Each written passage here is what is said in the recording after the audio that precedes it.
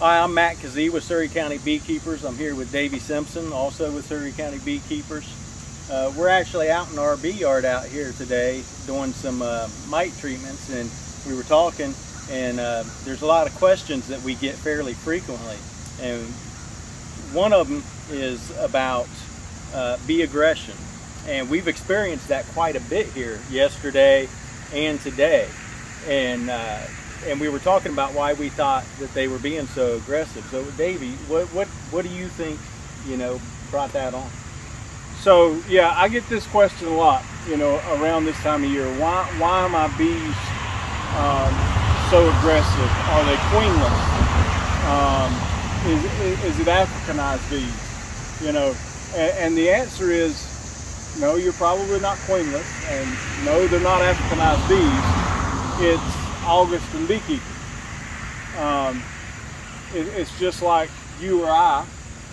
If we're hungry and hot, we're ill. So you're saying they're hangry? Yeah, they're hangry. They need a Snickers bar. You got to look at your beekeeping year. When you're going into February, you've got a small cluster of bees. And the pollen starts coming in, and that starts growing, and then some nectar starts coming in about end of April into May, just little dribs and drabs here, and everything is hunky-dory. It's not real hot. There's plenty of forage out there. The queens are laying good. Everything is perfect with the world. The mite counts are low.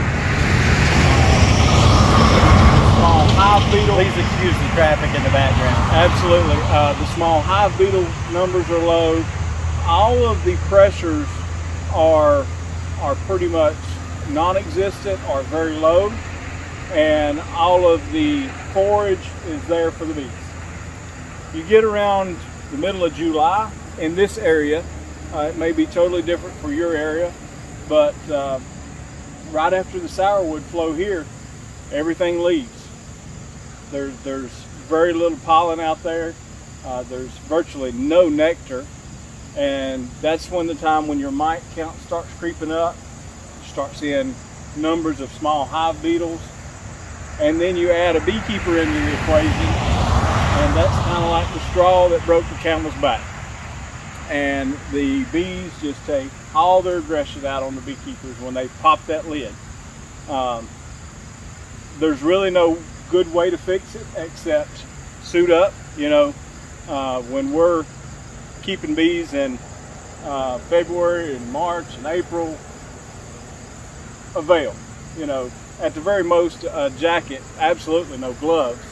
But this time of year, it's long pants, jacket, gloves, hood, smoke. You pull out all the stops in August especially. So you got to be patient with the bees. These past 2 days, I've been stung through my gloves. I've been stung through my pants. I've probably taken about 30 stings the past couple days. But of course, we're doing stuff that isn't just a quick in and out type thing. We're doing some things out here treating these bees, and so we're creating a situation that makes us prone to get stung to begin with, and then Absolutely. You add on all the stuff you just talked about, and it's just a recipe for disaster. So you want to be careful this time of year, and you got to remember your colonies are really big right now, and you got a lot of adult bees, a lot of the older bees, and those are the ones that want to get you typically. So there's a lot more of those this time of year. So your big hives, they tend to be more aggressive just because they have more guard bees. Well, and another one that I left out, if there's no forage out there, typically those foraged bees are back at the hive. They're all unemployed. Yep. They're at home. And then they say, hey, look, a beekeeper, something to do. Right. Yeah. So they employ those stingers. And I'm with Matt. In the past couple of days, I've carried my fair share of stings. But as a beekeeper, that's part of the job, and you carry on. You try to minimize the disruptions and the banging and the beating. the short end of it is beekeeping in August can be tough. Yeah, it's not fun like it is in the spring. It's not fun like it is in the spring. There's seasons to it. But also on the other side of that, August is the most important absolutely month in the year to keep bees that the beekeeper should be beekeeping in their hive. Right, controlling varroa mites, making sure their nutrition is good. This is where you start preparing your bees for the winter. That's right. Right now. Right. Your beekeeping calendar year starts in August. Because what you do now is going to affect your bees in the spring. Absolutely, absolutely. And if they even make it to the spring, right. You know, August is the month to get your bees varroa mites checked, the nutrition where it needs to be, and all that. But yeah. At this point, you know, you've gone through a dearth. You're getting ready to come out of it. In our area, we've got goldenrod that's just started blooming, so we should start having some nectar coming in from it. So we're hoping that that bee doesn't sting me, but then we're also hoping that you know, there's a good flow coming in, so we have to feed less. Now, this time of year, you can still get by with 1-to-1 because there's still time to draw it for them to dry it out. You get much past this into September in this area. Late September, you kind of want to switch to 2-to-1 for your feeding. But right now, you know, you can get that 1-to-1 in there and still start your preps. If you have a hive that has absolutely no honey in it or nothing right now, you'd want to go ahead and start. You know, I would probably feed 1-to-1 through the month of September. Typically around here, and again, this is all different depending on where you live, but typically around here, October is usually a pretty warm month as well. Yeah, it is. So I would feed 1-to-1 through the month of October, just strictly for the fact of I would want to continue to stimulate that queen to lay, and a 1-to-1 ratio. Nice build up of those winter bees. Right.